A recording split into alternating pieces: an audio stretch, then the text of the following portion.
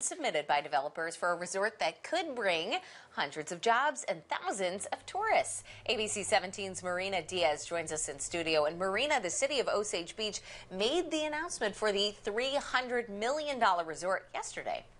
Marissa, Lucas, St. Louis-based developers officially submitted the plans for the Oasis at Lakeport. The family resort and entertainment district would sit along Highway 54 and Jeffries Road next to the Grand Glades Bridge. The resort is described as a year-round entertainment destination. If you take a look at the video on your screen, you can see an artist rendition of what the resort will look like.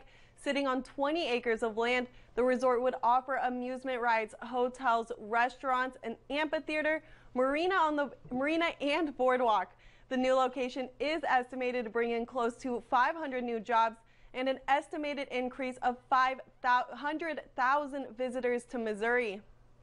Marissa, Lucas, despite the increase in jobs, I spoke with some locals who told me they have their reservations about the project. It's interesting, Marina. What did the people that live and work there at the Lake of the Ozarks right now tell you about this project? Well, Lucas, I spoke to a few hotel employees who told me that they have been struggling to fully staff their hotels due to a labor shortage.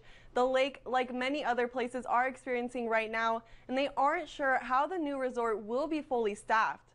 Marina, the resort is talking about some big tourism numbers. I saw that you were digging through some Camden County tourist data earlier tonight. What'd you find? Marissa, in 2019, Camden County had 3,948 tourist-related employees in 2019. This increase could see the lake area employees numbers jump to 4,500 employees. Okay, Marina, thank you for all that. Construction is expected to start in 2023, and developers hope to have the resort open by summer of 2024.